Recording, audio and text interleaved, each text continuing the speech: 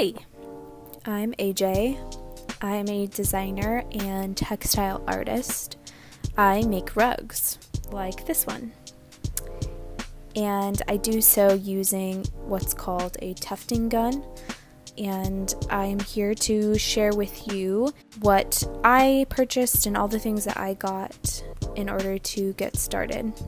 I've learned a lot over the last few months, and there's not a ton of resources out there for tufting, so I thought I would share everything that I've learned with you. Alright, so first and foremost, you're going to need a tufting gun. I purchased this gun from TUFTINGGUNS.com, and I actually have a promo code for you for 15% off if you would like to get one for yourself from here. It's definitely not cheap, but the discount helps a lot. So a few other things that you'll need are some sewing oil and a little fluffy brush that I like to dust away all of the yarn.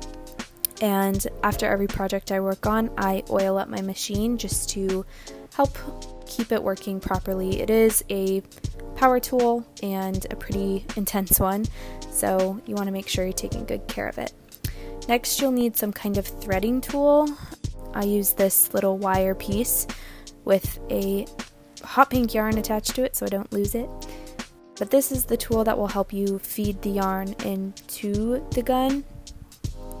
And the gun that I use, by the way, is called a cut pile gun, and it makes the kind of rugs that I've shown you. I will probably do another video about how to actually use the gun, but for now, those are the things that you'll need to take care of it. Next, you'll need some scissors, some really nice sharp scissors. You'll be cutting a lot of yarn in order to make a rug, so those are absolutely necessary. Next, we need yarn. In order to make a rug that people can walk on, you'll want to use either wool yarn or acrylic.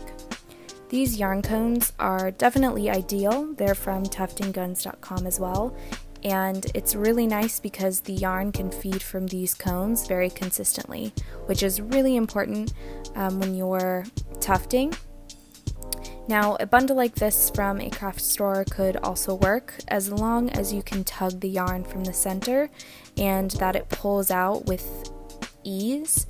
If it doesn't, then you'll have to continue to thread your tufting gun over and over, which becomes really tiresome as you're trying to make a rug.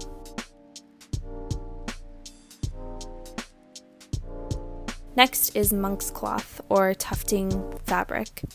So I got this also at TUFTINGGUNS.com.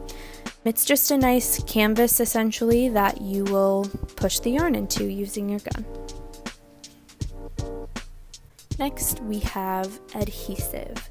So once the yarn is tufted into your tufting fabric, you want to glue it all down. So I use this carpet adhesive from Home Depot, and it's basically just a super sticky adhesive that is also weatherproof. And then once that dries, you're going to need to connect the tufted piece into a backing.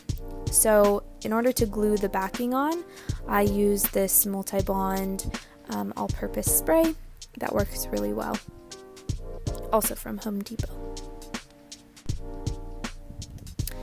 So that brings us to the backing. Now we have a couple different options. You can use felt. This right here is a wool felt. Or you can get a little bit more fancy with a rubber-backed felt. So this will help the rug to not slide on hardwood floors. Okay, next, and probably most importantly, you will need a frame.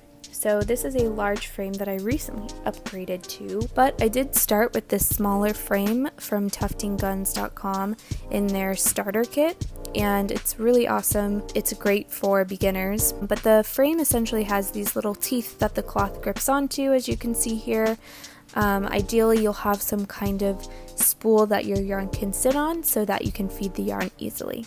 So that's everything that I use to make these rugs. Tufting is honestly such a satisfying and rewarding medium, and I am happy to share all of my tips with you. So if you have any other questions, feel free to drop them down below and I will try to address them in future videos. But in the meantime, everything that I showed you here will be linked in the description box, and be sure to hit subscribe for future tufting tips.